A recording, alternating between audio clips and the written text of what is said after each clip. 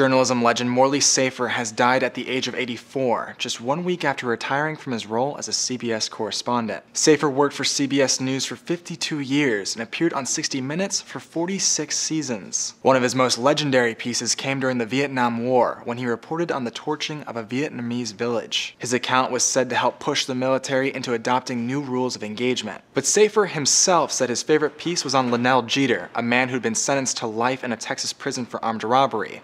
Geter was freed after Safer's investigation aired. The cause of Safer's death had not been released when the news he died first broke.